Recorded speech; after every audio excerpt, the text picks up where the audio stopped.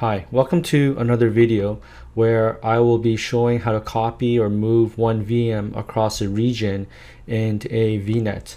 So you may come across a scenario where you simply just reorganizing your resource groups and in regions and where they're placed, and or kind of redesigning your virtual network kind of design or architecture, especially in a hub and spoke model, and you want to move a VM across VNets. Okay, but what about if the VNets are in different regions?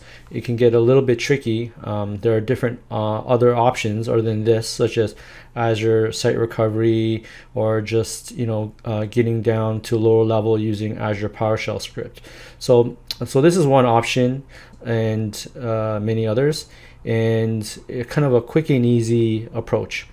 So what I'll show is a VM that I have in a virtual network placed in Canada Central region, and simply using Azure Storage Explorer, we'll just simply copy and paste the managed disk to a different region, and then create a VM from it, placing it into a virtual network that's in that target region of the managed disk, which is, in this case, is East US.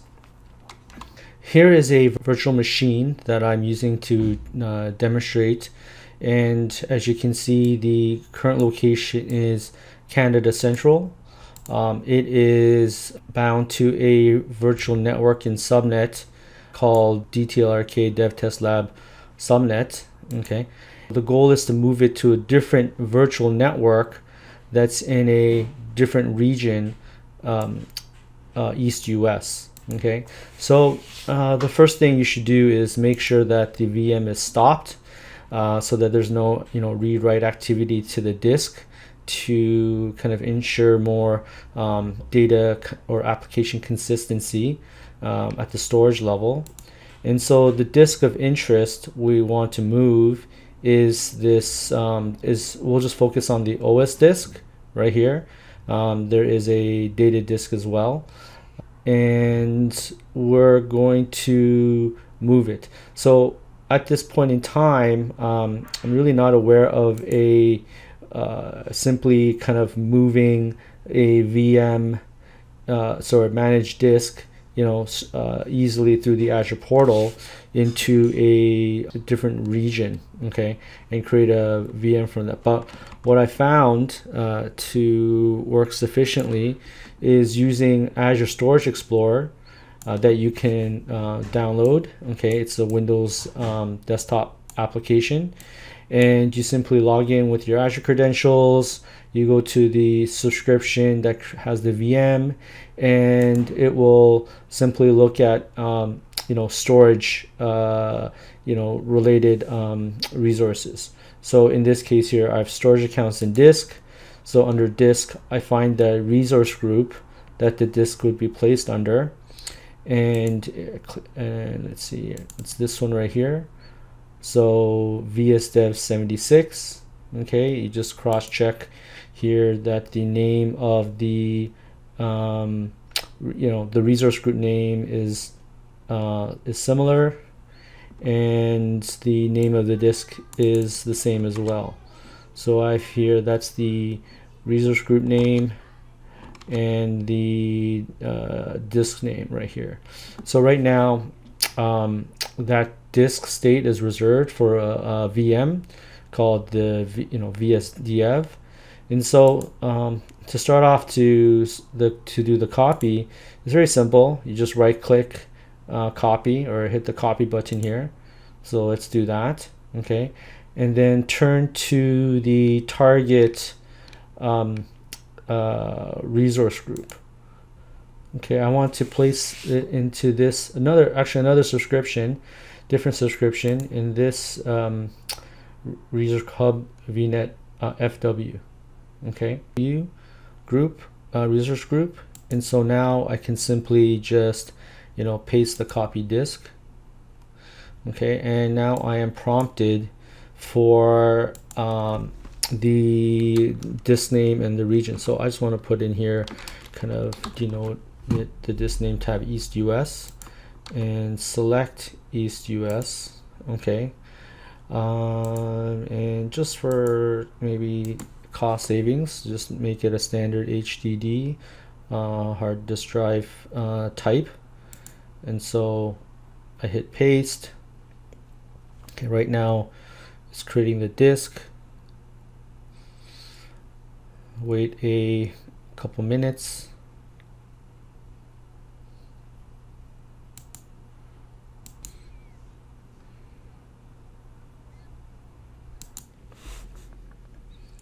Okay, now actually that took about like 20 minutes, and we have right here that the managed disk has successfully been copied and to the target region East US. Okay, great. Now let's turn to the Azure portal and see what it looks like from that point of view. Okay, and then we go to search for managed disks.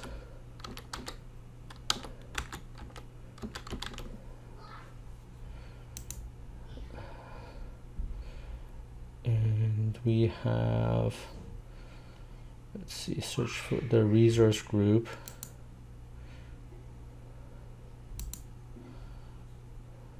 Okay, and so that's the disk that's been pasted. The location now is in East US. Disk is unattached, and now we can create a VM from this. Okay, so let's go ahead and do that. Let's stick it in the same resource group.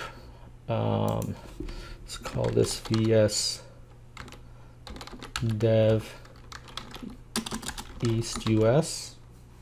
Okay, and we can only have that VM in East US because the disk is in located in East US.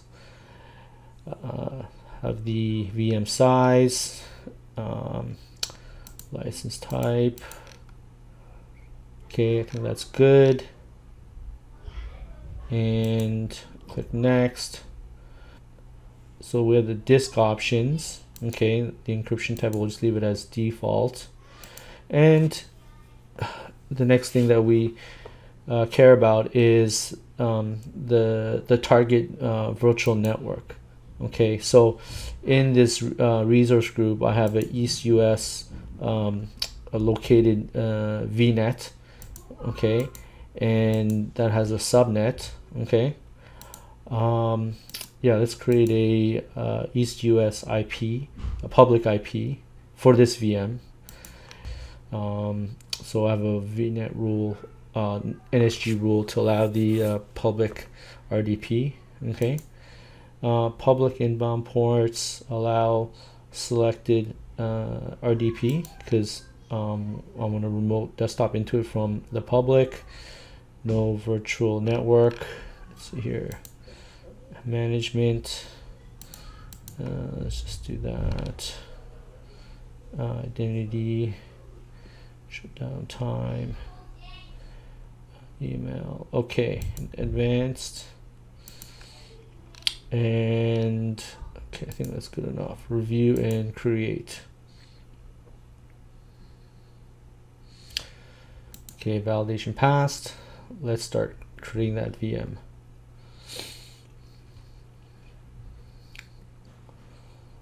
Deployment is in progress.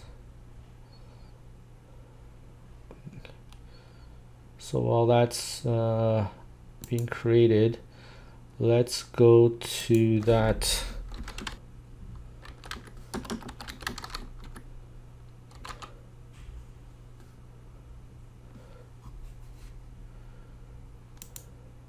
and let's go to that virtual network. Okay, connected devices. So I believe the NIC card has been created for the new VM, which is this, still provisioning. So we know that the VM has been placed into this East US located VNet. Connected devices here. So okay, that deployment is complete. Let's go to that VM. Okay, East US located. It's in this virtual network. The private IP address is 10.3.1.5. Let's go into that virtual network, and it is this device right here, 10.3.1.5, and there we go. So we have that VM created. Okay, and we have copied and pasted into VM effectively through copying the managed disk and creating a VM from it, and associated or connected it to a different virtual network.